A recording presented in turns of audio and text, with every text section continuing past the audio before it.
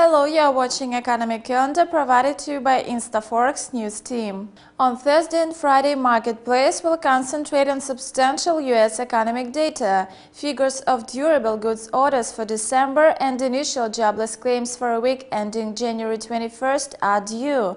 The number of people who claimed unemployment benefits is seen to increase by 371,000 versus 352,000 a week before. Another economic indicator to be released is new home sales for December and GDP changes for the fourth quarter. Japan will publish its CPI headline figures for 2011.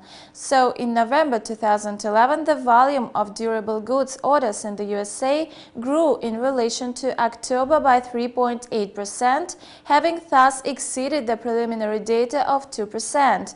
In October 2011, durable goods orders remained the same, despite the forecasted 0.7% decline in the index. In November, durable goods orders, excluding transportation, climbed 0.3% month-on-month. In December, this index is predicted to move further up by 2.1% compared to the previous month. Passing to new home sales, this index gained 1.6% in November last year, fixing at 315,000 houses.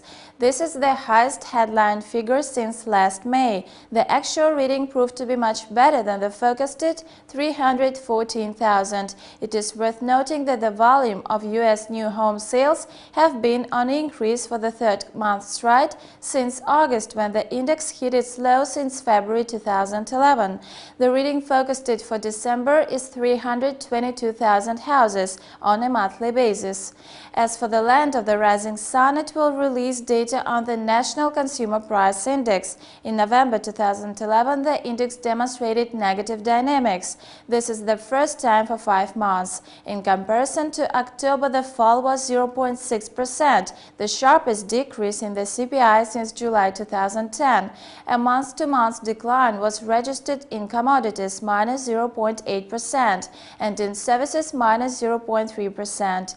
In relation to 2010, the national CPI also dropped to minus 0.5%, even though analysts projected a 0.4% decline.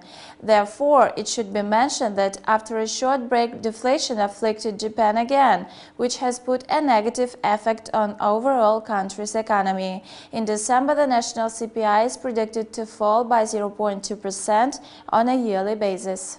It was Economic Calendar presented to you by InstaForex. Follow our next releases and goodbye.